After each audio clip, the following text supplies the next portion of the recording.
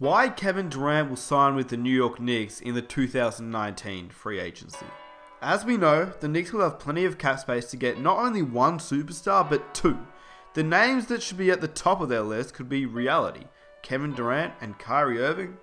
Now, I know that Durant has acted to the media in recent times about any news towards the Knicks and free agency, and if you haven't seen the clip, here it is. So we've noticed that you hadn't talked for a while. Is it anything to do with anything on your mind, or is it just been coincidence that you haven't talked for something? Well, I feel like talking the last couple of days. I have nothing to do with the Knicks. I don't know who traded Porzingis. They got nothing to do with me. I'm trying to play basketball. Let us play basketball. Yeah, you grow up. Who are you? Why do I got to talk to you? I just don't trust none of y'all. I'm done. No, you don't care about that. What this tells me is that number one, he's clearly over the free agency talk and discussions and just wants to focus on basketball, which is understandable. But it still doesn't change the fact that he will be a free agent this summer. And it also doesn't change the fact that he hasn't given many hints to staying with the Warriors, whereas his teammate and other free agent on the market, Klay Thompson, has. If you're Kevin Durant, you finish this season out with the Warriors with a huge chance to have 3 NBA championships. If he does win this 3rd NBA championship, that is as many as LeBron James and is also as many as Michael Jordan at the same age. But let's be honest here. KD's NBA championships will not have the value that Jordan and even LeBron James have. When you look back on his career and dissect it, he needs to have at least another NBA championship and probably more outside of Golden State if he truly wants to be a top 5 player of all time or even top 10, which, despite if you like Durant or not, he is that good to be a top player in NBA history. So Durant can opt out of his 2-year deal next summer, and recent reports and trades suggest that the Knicks are planning around him, as well as another superstar. Let's be honest here. The Warriors are a matter of when and not if, because they will inevitably win another NBA title this season. After adding Boogie Cousins to form a Western Conference All-Star starting lineup, they have, I'd say, a 90% chance of making it and an 80% chance of winning it all this season, in my opinion. Either way, let's say they do win another and three-peat, Durant may want to take his talents elsewhere, and more importantly, as requested by KD many times with quotes such as, "I am thinking about the money. I never got the massive deal. I've just seen a bunch of dudes around the league making so much money, and I'm happy for them. But I know I deserve that too. That's the only thing I'm probably thinking about, to be honest." Let's be honest, he could get the most from the Warriors, but he would still be making more than the $30 million he's making there and getting the Supermax if he moved to a different team as well. The Knicks, on the other hand, haven't been a preferred destination for years, but let's be honest here, this could all change with one signing. Not only do league sources suggest they have a strong chance of luring Durant to leave Golden State this summer, but they also believe that Davis is open to New York, as well as Kyrie. Throw in a pick this year and they could have Zion, Barrett, or Ja Morant. I mean, this is honestly pretty insane. But how realistic is that? Sorry, New York fans, but I just don't want to see the 2010 free agency part 2 all over again. Whilst it's not impossible scenarios, don't get too excited.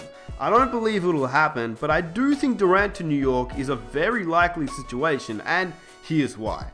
The summer of 2019 gives Durant the chance to go out and get a long-term deal for max money.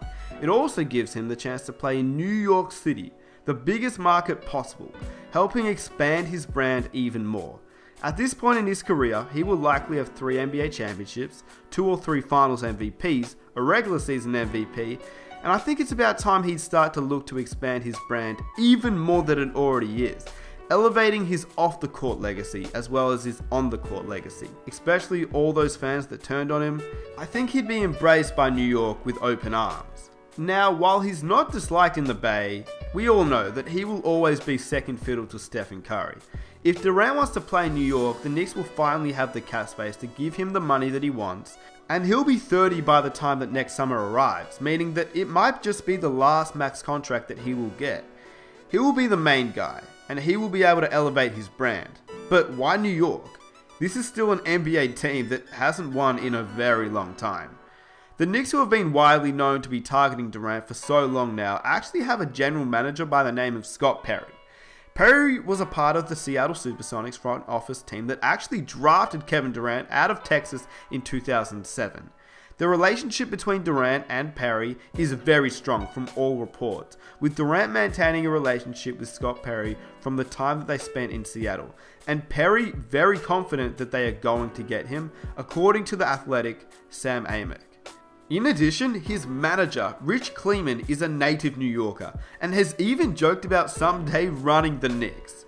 If that isn't enough, Royal Ivey, whom Durant once called his favourite teammate ever, and best friend in the league, is a Knicks assistant coach. And whilst players and teammates are instrumental, Durant having a team through coaches and general managers really gives him full control and security. Durant's future could largely depend on Golden State's results this season, but New York is at least an option, and a very huge option at that. You can just imagine the pitch that the Knicks will push for Durant to join New York, including teaming up with a proven star, not a theoretical one like Porzingis, which, whilst I do believe the unicorn will turn into a star, that ACL injury he suffered gives no certainty that he will get back to his form. I believe he will become an all-star, but KD, if he wants to win championships, probably needs another superstar. And with this, you can get a proven superstar in free agency, especially if you're Durant trying to win rings. I think that's what you want. So if you haven't gotten the motto, the Knicks are going all out with recruiting Kevin Durant.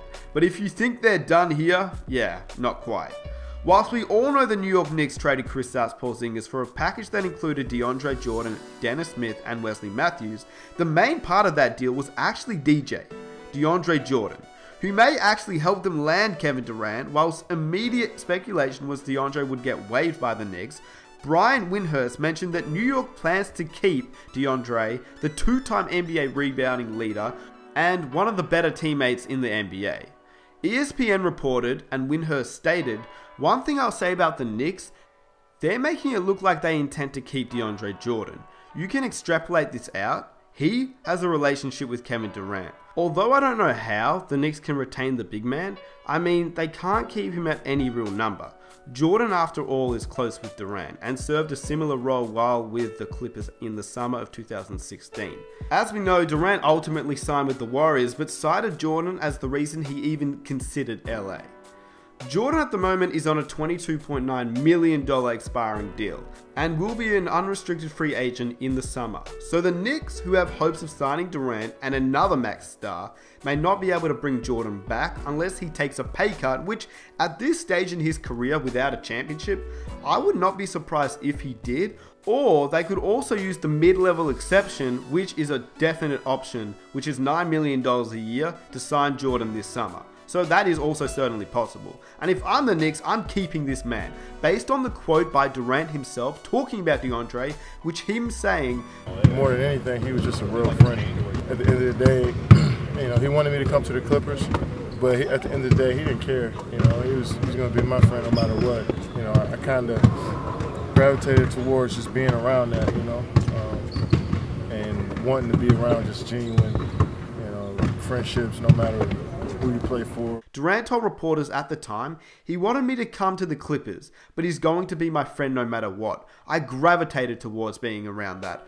Now, this one may be a reach, but I might as well give you everything that I know and have. So, on the episode of The Jump on ESPN with Rachel Nichols and Paul Pierce, they were discussing the topic of Durant joining the New York Knicks in 2019. Look at the way Amin El-Sain looks at the camera. That certain that they've had some sort of wink from KD or someone, or do you think they are really just going on all the same rumors? I would never take anything. How sure is that? I don't know. It seems like a big trade to make without. They can end up with like. Okay, now I know what you're thinking. Number one, what is that phase? Number two, does he know something that we don't? Number three, maybe I'm just reading too much into this clip. And number four, how would he know what Durant is thinking when he probably doesn't even know what his plans are himself? Well, when you do some deeper research and actually break it down, who really is Amin El-Sain? Well, in 2004, he interned at the New York Knicks basketball operations office. Clearly, he would have some connections still in the New York Knicks organization, but that doesn't mean a whole lot either. It's just something to note. Maybe someone in the organization knows something about KD that the public doesn't know. In addition, he joined the Phoenix Suns where he first started working as a video coordinator, then elevated to the position of a scouting coordinator later. Then he assigned to work as the team's assistant director of basketball operations under the team's manager, who was Steve Kerr. That is the current coach of the Golden State Warriors and coach of Kevin Durant. And now he works for ESPN, as we all know. But he worked with Kerr for 4 seasons, so would that relationship tell us anything? I highly doubt he would have, but if Kerr and Elsain have a relationship still of some sort, there may be the slightest chance that Kerr could have hinted that he's not confident in Durant staying after this season, but obviously this is the highest of all speculations. Lastly, Enes Kanter. This man, Enes Kanter. He and Durant have a very funny, weird, I don't know, relationship. And I mean, I was his teammate, you know, just like a year and a half. He's an unbelievable guy, man. And he's a very good locker room guy, very good friend. I don't know. I think maybe you texted him this morning. I don't know. No, we don't text. Yeah, we're not that cool. Very good friend. Yeah, we're not that cool. Very good friend. Yeah, we're not that cool. Very good friend.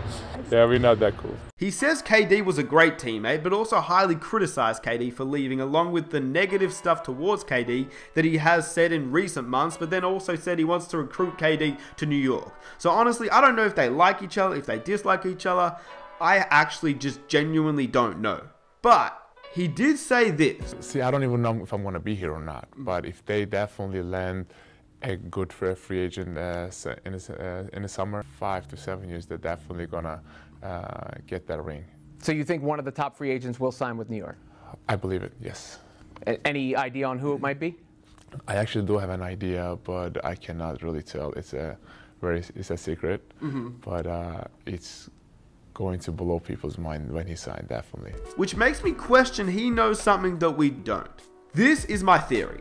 The Knicks are confident that Durant will sign with them. The management, who remember is Scott Perry, a friend of Kevin Durant's, probably said to the coaching staff in New York, we don't want Enes Kanter on this team if Durant has a chance to sign with us. Okay, we have a problem in here.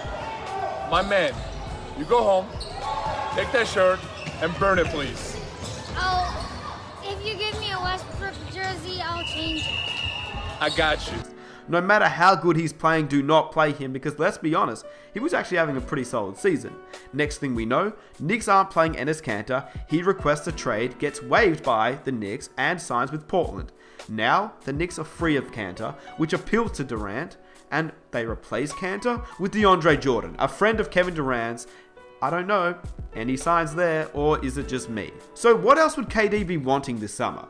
The prospect of potentially adding Kyrie Irving, Klay Thompson, Jimmy Butler, or any other free agent would also be appealing to Kevin Durant.